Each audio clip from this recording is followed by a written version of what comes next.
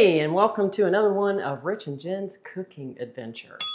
And today we're going to do something that is a great salad for a get-together for a holiday, such as Memorial Day or 4th of July. And you can take it on a picnic, or just have it at a barbecue. You can bring it when you have a item to bring when someone invites you over. It's real easy to make.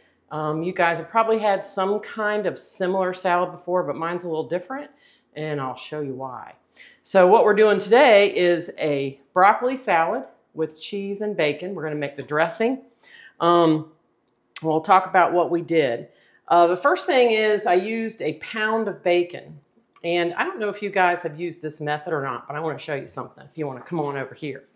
I used to do the bacon in the skillet for years. And then I got to where I learned this method, and this is so much easier, and I'll tell you why. I take a cookie sheet, put a piece of wax paper, lay the bacon long ways, set the oven to 400 degrees, and then it takes about 15 to 20 minutes. And the reason that I like doing it this way is twofold. First of all, the bacon slices stay nice and flat. So if you're using them for a recipe, so much better looking and so much easier to handle to cut up or to be decorative. And the second thing that I really like is the easy to clean up, because after I pour off my bacon grease to save for later cooking, you just pull this off, wash it down, no splatter all over the counter, and everything's ready to go. So this is definitely the way to do the bacon. Jan, it looks like you have done a lot of chopping to prep for this salad. Well, I did. I'm going to tell you what we did. The first thing you need is about 8 cups of broccoli. Now you can get a couple of big heads, or you can buy the pre-cut that you can buy packaged at the grocery store if you don't want to have to do all that work. I bought the packaged at the grocery store, but what I do is I dump it out and I cut all of the big, thick stem ends off because I don't like those. Yeah, either do I. They get real hard to eat. And then I cut these in a little bit smaller pieces so that when people want to eat this salad, they don't have like a whole head of broccoli in their mouth.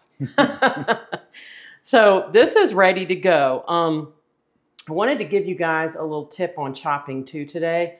One of the things that makes cooking the very most difficult is not having a sharp knife. And I just totally 100% believe that this is super important, especially since I was in an industry where we did use knives for a living filleting fish. Yeah, it's actually safer to have a sharper knife. Yep, because if you have a dull knife, you push way harder, and then if you are pushing really hard and you make a miscut, you will really gash yourself.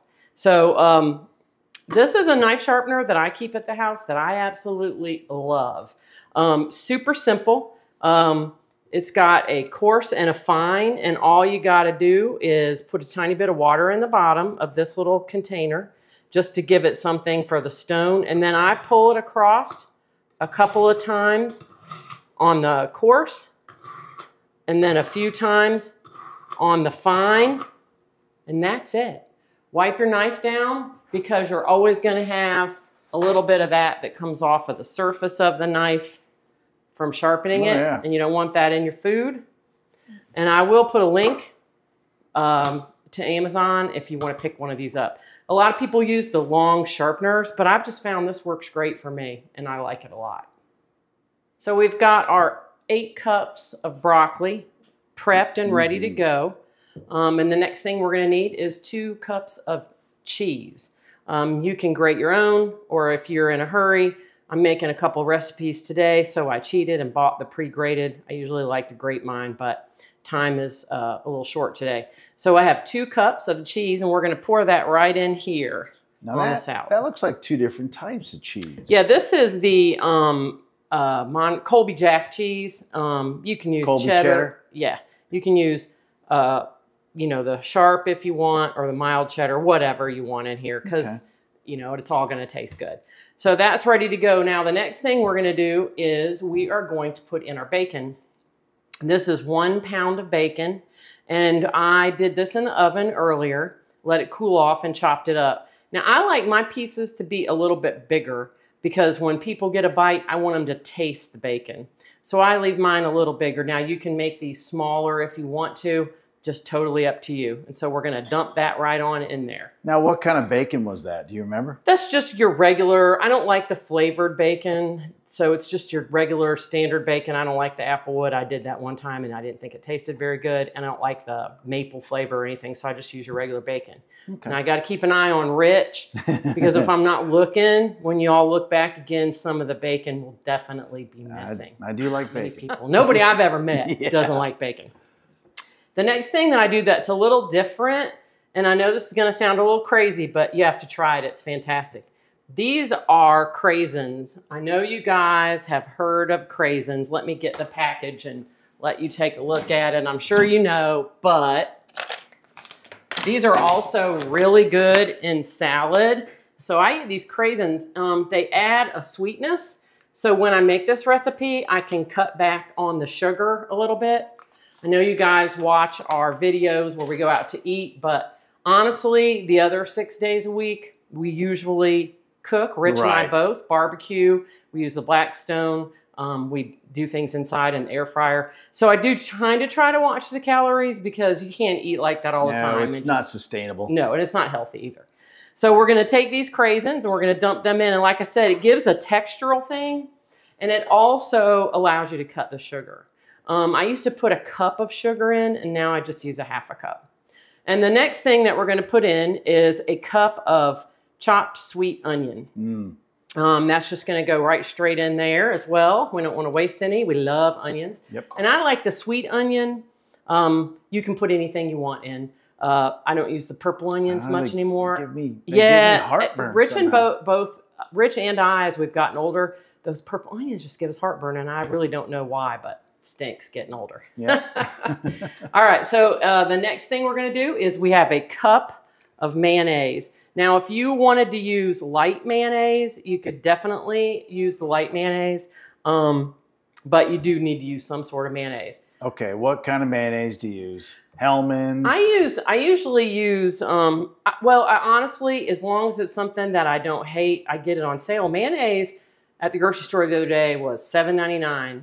And that's crazy for a thing of mayonnaise. But I went into Kroger and they had the Hellmann's mayonnaise on sale. And it was like $3.99. This is crazy. I had on the container was a $2.25 off coupon. So it was $1.30-something when I got done. So I bought the limit, which was $5, and put them in the pantry. That is a deal and a half. Well, your Duke fans are going to probably I love Duke's mayonnaise too. I use Duke's, I use Hellmann's, or I use Kraft. And I'm really, I know people say they have a real big preference, but I like them all. So the next thing we're going to do is a half a cup of sugar. If you wanted to use Splenda, you could. You could also cut this out. There is sweetness from the Craisens, so if you have somebody who can't have the sugar, you could, like I said, cut that out. But we're going to go ahead and dump that in there. But that's not really a lot of sugar for the amount of salad. I mean, look at that bowl that we're making. Right. Now, let me ask you something. You're using two different bowls. Does it make it easier to incorporate the mayonnaise with this, or could you put it all in one bowl? Or you could, but when I did the potato salad, the lady said, why didn't you mix your dressing separately and then pour it on? It's a lot easier. And she was right. But making the video, I have done that. Making the video, though, I don't know. I'm new at this, and so I was just like doing it in the bowl. So I'm doing it this way today because it really is easier. Okay. Okay. So then the next ingredient that we have of just regular white vinegar. Okay. All right. Then we're going to add, and I'm not a big salt person. No. We're going to add a little bit of salt because we're doing a lot. And then we're going to add some fresh cracked pepper. You can definitely add a few of your own ingredients in here if you want to jazz it up. But this is basically what I use. Okay, so we're going to get this started. I guess that would be a lot easier than trying to mix it all together. Yes, for sure. And the viewer that said that, I was like, yep. And I told her, I was like, yep, you're right. So anyway, we're going to whisk this together. We're going to get it really incorporated. And that's probably good enough. And we're gonna take this and we're gonna scrape the sides down so we got all that salt and pepper and everything in there. And this is really not that much for as much of this broccoli salad as we have. And it does keep the calories down and make it a little bit healthier.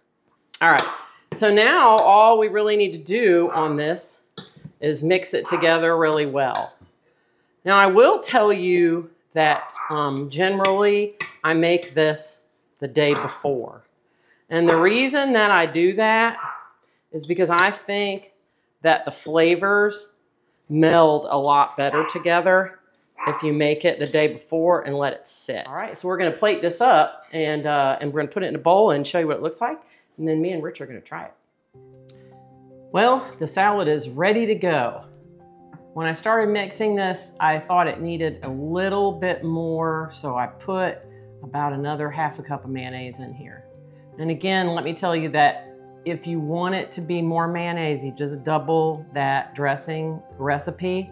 But make sure you make this at least in the morning if you're gonna use it that night, preferably the day before.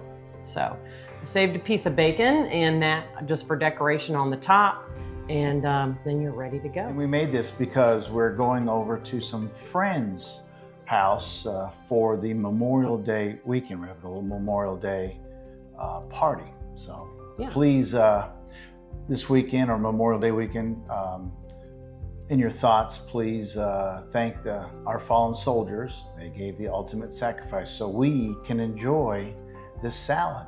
Yes, and live in a wonderful country. God bless America. Yeah, right. All right. So now, and that being said, it's time to take the taste test. So try.